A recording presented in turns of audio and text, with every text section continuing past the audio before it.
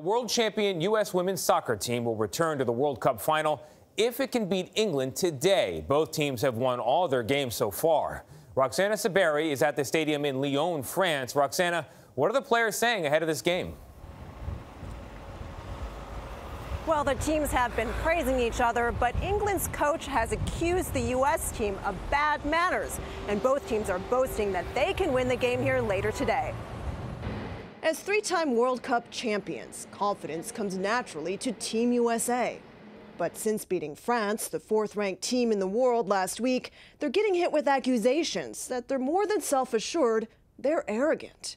I don't think our team is arrogant at all. I think that our team is confident. We're respectful of our opponents. Their next opponent, England, also believes it can take home the trophy.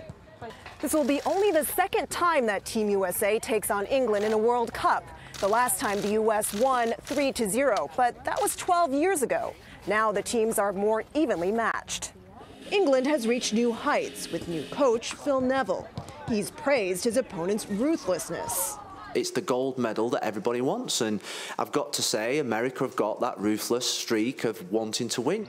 But he's questioning their etiquette. In an incident now dubbed Spygate by British press, Team USA staff were spotted checking out his team's hotel in Lyon, reportedly as a possible place to stay if the U.S. beats England and goes on to the final.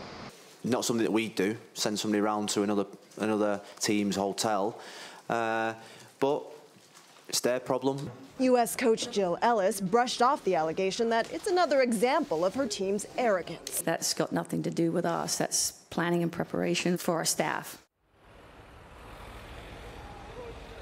To be clear, FIFA dictates where teams will stay, so if the U.S. defeats England here later today, it will be required to move into that hotel.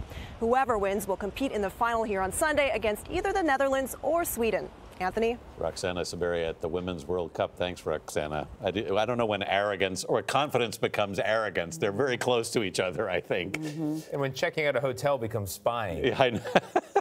I don't know. I hate that we're getting dubbed as arrogant, though. That bothers me. I don't like it either, but confidence is a good thing. Confidence is okay. I don't think it's deserved in this case. No, I think this is a team that, everybody wants to win. The British coach envied, what did he call it? Their ruthlessness. Their ruthlessness. Everybody won 10 in a row over there. Yeah.